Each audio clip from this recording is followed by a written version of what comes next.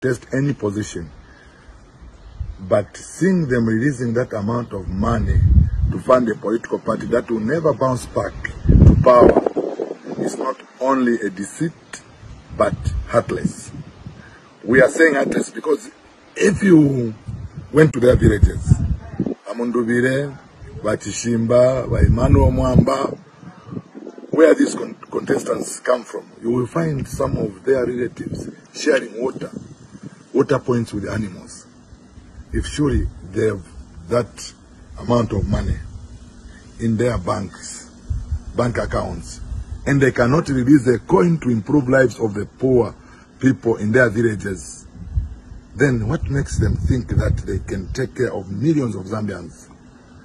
The nation is left wondering the source of those huge amounts of money which were being transported in khaki envelopes, khaki bags, and hence our call.